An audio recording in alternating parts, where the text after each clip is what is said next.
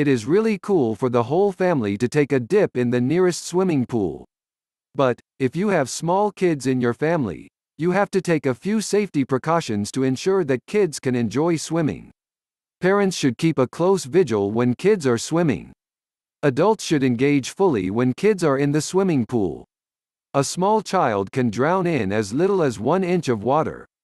Many people believe that they will hear a splashing sound or cry for help, but many times there is no sound at all. Here, some tips are given here for keeping children safe in a swimming pool.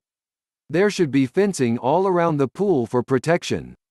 4-sided fencing around the pool will help to prevent the drowning of children. It should be at least 4 feet high. The fencing should have a self-closing, self-latching gate. The area around the pool should be cleaned immediately after each use. If there are any floating toys in the water, remove them immediately. Such toys can attract the attention of children and a child may reach to grab it and can fall in unexpectedly. Children should be strictly told to follow the rules posted at public pools. Pool decks can be wet and slippery. Many kids feel excited near the pool. Therefore, they should not be allowed to run in any situation. They should walk gently and carefully. Children should be instructed to obey no diving rules in designated areas. The water could be too shallow for diving. Children should be allowed to enter the pool only if they have prior swimming knowledge. Send your child for swimming lessons. Kids can start swim lessons at around 4 years old. Even if the child knows swimming, very young children should be within arm's length. Never leave the children alone in the pool to answer the phone. Safety equipment should be available in a visible spot nearby for easy access if required.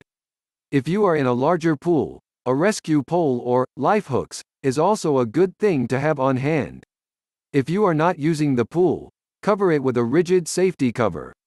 Even during the swimming season, it is better to keep the pool covered when not in use.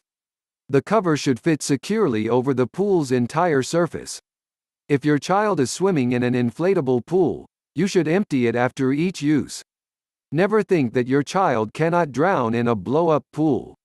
Never leave an inflatable pool full of water. Small kids do not have the upper body strength to lift them and can drown easily by slipping over the soft side of a blow-up pool. Never rely on floaters, water wings, inner tubes or noodles. You should only use flotation devices labeled Coast Guard approved. Drowning is always preventable.